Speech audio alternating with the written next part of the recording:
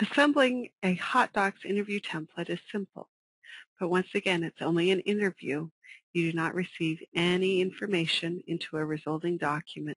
I highlight it or double-click on it and click on Assemble. This brings up the interview.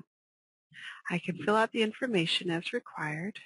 The end of interview options are somewhat different. There is no option to send a document to Microsoft Word or to PDF. It's just basically go back to the first unanswered question in the interview.